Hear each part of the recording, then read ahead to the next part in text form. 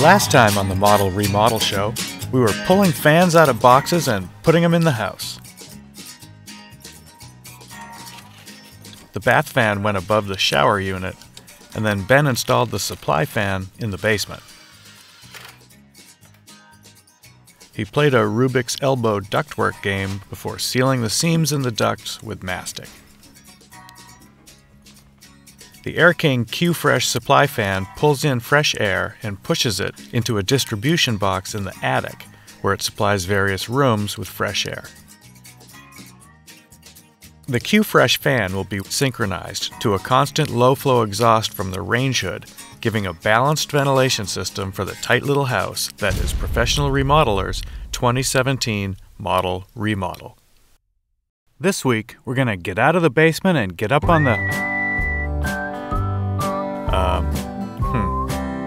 Seems like no one's around today. Well, okay. We'll take this opportunity to look back at the project from the start and get a sense of some of the smart, energy-efficient detailing on this tight little house. We began late right out of the gate due to a late winter snowstorm. We were hoping to have this project started about 4 weeks ago.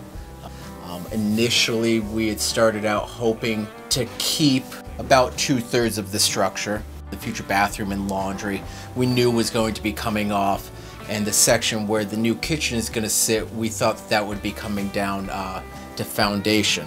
Over the winter, as we kind of came in and did a little site survey work and looked at the building a little bit closer and started to weigh some costs, the amount of time that would have been soaked up in that process quickly started to outweigh the cost of going down to bare foundation. So they methodically cut the house into pieces, chained it to the machine, pulled it apart, and set it aside, beginning with the roof, plucking up the walls, and removing the floor.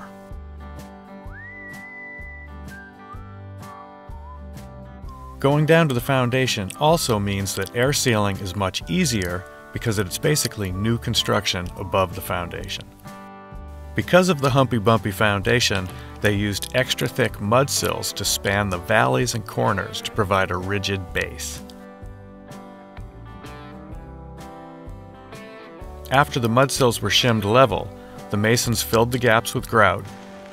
A few steady days of rain set us back again, but Ben showed up anyway to lay out the floor frame.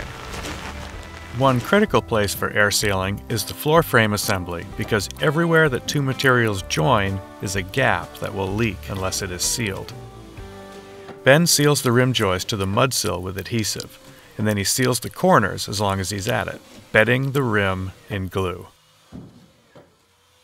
Subfloor adhesive is sometimes left off at the perimeter because the floor won't squeak under exterior walls, but that creates one of those continuous gaps that leak.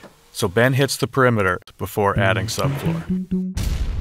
Here's a recap of the airtight floor system.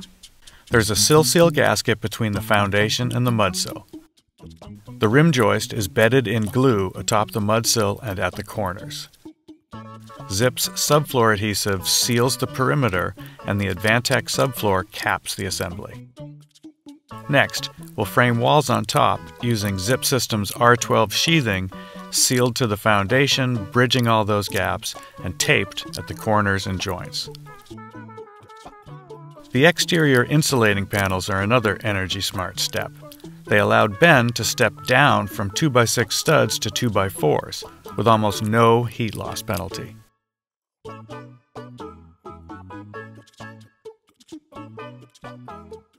The panels are located to bridge all of the framing gaps down to the foundation, and they're sealed to the framing with silicone. The Zip System panels go up like any other sheathing, except that they require extra long nails, which may need to be special ordered, so make sure you're good friends with your mail carrier. Ben is a fan of Zip Systems' thick R panels. We've used the Zip R3 and R6 a number of times on various projects over the years. We're big believers in exterior insulation. Putting the thermal control layer on the outside of your framing makes a lot of sense. So we're really happy to get our hands on the R12 panels. That's where we're going to break off on this episode, and we'll come back next time with 4 more energy-smart strategies on the roof, in the windows, and around the ducts.